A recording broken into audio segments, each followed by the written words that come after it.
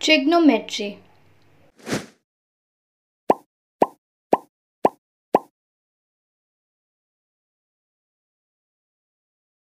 Application of trigonometry. Trigonometry is widely used in geometry to find the height of tall objects like trees, buildings, towers, etc. using the distance of the observer from the object. Remember, the position of the object is considered perpendicular to the ground and an observer is considered as a point object. We also require the angle of observation for the calculation. Let's learn it in detail. Angle of elevation. Let A be an observer observing point B at a higher level. If BD is building, then segment BD is perpendicular to AD. Here, angle BAD is called angle of elevation. Angle of depression. Let P be an observer standing on a building where R is the foot of the building, observing a point S at a lower level. Here, PR is perpendicular to RS. In this case, angle QPS is called angle of depression. Please do remember, angle of elevation and angle of depression are always measured from the horizontal line. Let's solve a few questions from practice set 6.2. Question 1. A person is standing at a distance of 80 meters from a church looking at its top. The angle of elevation is 45 degree. Find the height of the church. Solution. Let AB represent the height of the church and point C represent the position of the person.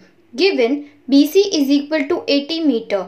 Since the observer is looking at a higher point, we consider the angle of elevation. So, angle of elevation is equal to angle ACB, which is equal to 45 degree. We know that tan theta is equal to opposite side upon adjacent side. Therefore, in right angle triangle, triangle ABC, tan 45 degree is equal to AB upon BC, which is 1 is equal to AB upon BC, since the value of tan 45 is 1.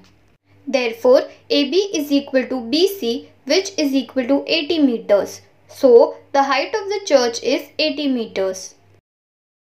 Question 2. From the top of a lighthouse, an observer looking at a ship makes angle of depression of 60 degrees. If the height of the lighthouse is 90 meters, then find how far the ship is from the lighthouse. Consider root 3 is equal to 1.73. Solution. Let AB represent the height of the lighthouse and point C represent the position of the ship. Given AB is equal to 90 meters. Since the observer is looking at a point which is at a lower level, we need to consider the angle of depression, and the angle of depression is always measured from the horizontal line.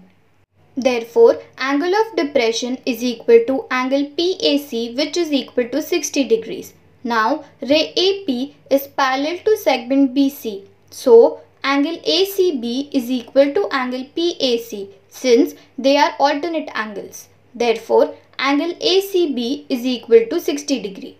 We know that tan theta is equal to opposite side upon adjacent side. Therefore, in right angle triangle, triangle ABC, tan 60 degree is equal to AB upon BC. But the value of tan 60 degree is equal to root 3. Therefore, root 3 is equal to AB upon BC.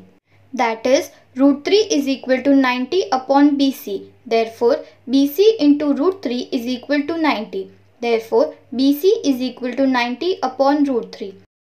By rationalizing the denominator, we get BC is equal to 90 into root 3 upon root 3 into root 3, which is equal to 90 into root 3 upon 3, which is equal to 30 into root 3. But the value of root 3 is given as 1.73. Therefore, BC is equal to 30 into 1.73.